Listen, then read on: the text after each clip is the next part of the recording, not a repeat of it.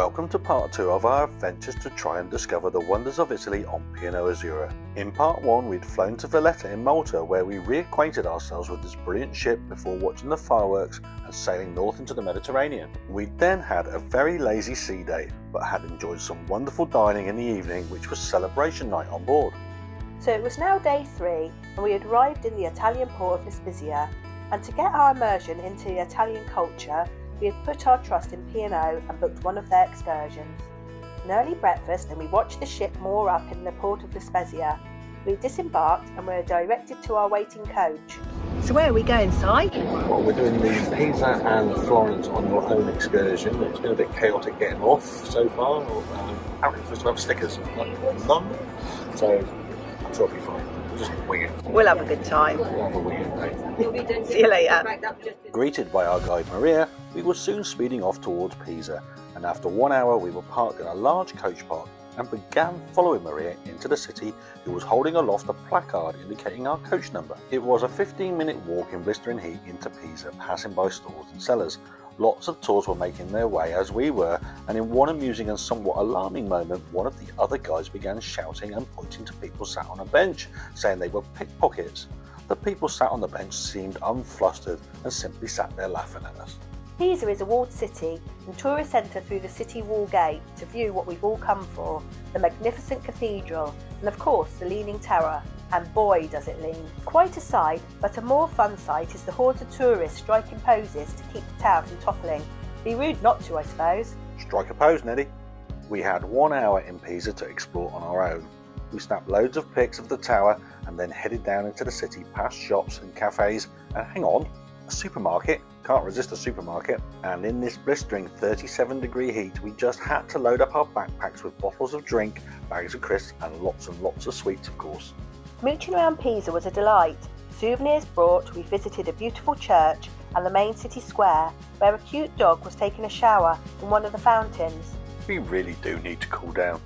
It's 30 plus degrees, maybe 35, 36. How's the gelato? Oh, that's amazing. It's actually melting really quickly.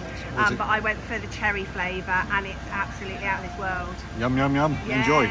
This was a delicious gelato, but you had to eat it quick or it would end up down your arm, or even worse, on the floor. This time in Pisa had flown past, and before long we were walking back to our coach.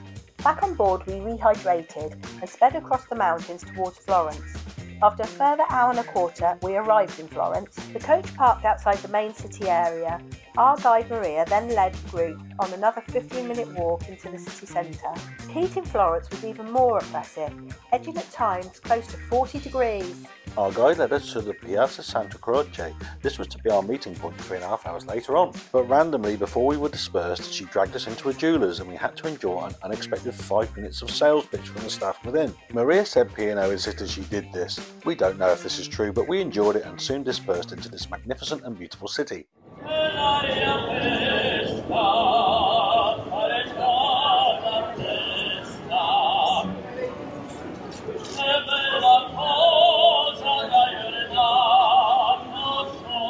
The two main attractions are the marvel that is Cathedral del Duomo and Michelangelo's David. It quickly became clear these are tourist traps, with tickets needing to be booked in advance if you don't want to wait in exceptionally long queues. Cooks explore, so that's exactly what we decided to do, and we wandered through the maze of narrow streets and took in parts of the city that weren't on the tourist map provided.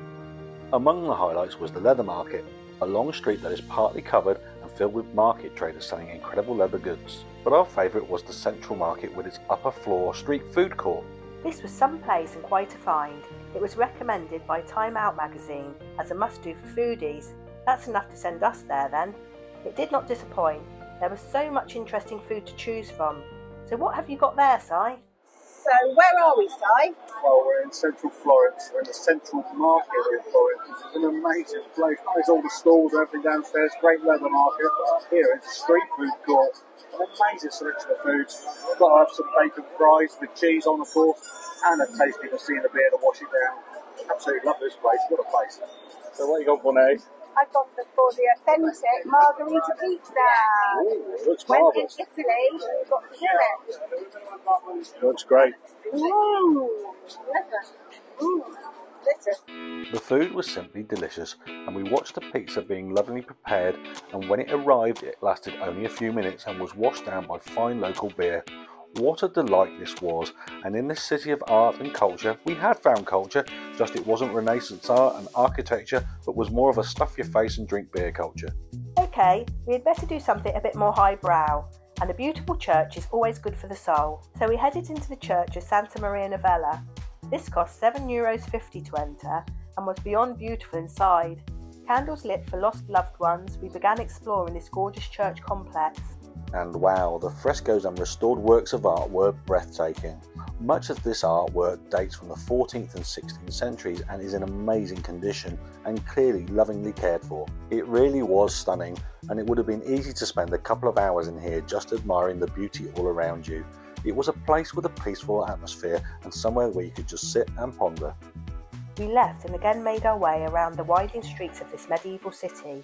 We made our way along the riverbank towards the medieval Ponte Vecchio bridge, which still has its shops built onto the bridge structure. All these shops are jewellers, strangely enough. We were soon realising that Florence is a city that quickly drains your bank account. Time was slipping past, and we had at this stage given up on seeing statues of naked men, but right on cue we found ourselves at the piazza outside the Palazzo Vecchio. More than enough marble nudity for one day in any case. We made it back to our meeting point just in time for a cold drink in a nice little cafe. So guys, how has your trip to Florence been? We've come to the end of our trip to Florence and it's really been hot, hasn't it? Gosh, it's been 37 degrees today and my fan's been a lifesaver for me, but it's finally died. It's a beautiful city. I mean, just the architecture and the vibe. It's very busy. It's also quite expensive as well. Yeah, and gone through quite a few pennies today, haven't we? Yeah, there's a lot to do, a lot to see. We didn't get to see half of the things they say to see. We didn't see the Michelangelo's David. And we didn't manage to get inside the Duomo. We ran out of time, didn't we? We just ran out of time, but we did find a very, very good food market. And that was amazing. That was amazing, yeah. If you're a foodie, the Central Market in Florence. Definitely a place to go, it's isn't a place to go. Really, really good. Anyway, we're just waiting for our guide to head us back to the bus and then we'll head off back to the ship.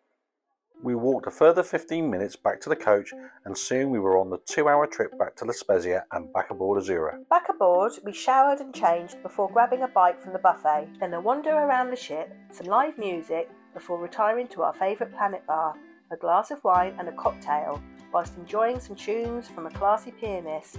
Our introduction to Italy had been all we'd hoped for. It had been a brilliant day, if a little exhausting, and tomorrow we were docking in the port of Calvi on the island of Corsica.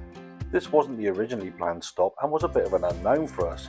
All we did know was that it was a tender port, so why not join us in the next video in this series to see what surprises lay in store for us in this paradise home to millionaires and legionnaires. Thanks for watching. Hello, if you like our channel and you want to see more of us exploring and explore with us, please like and subscribe. It means so much to us.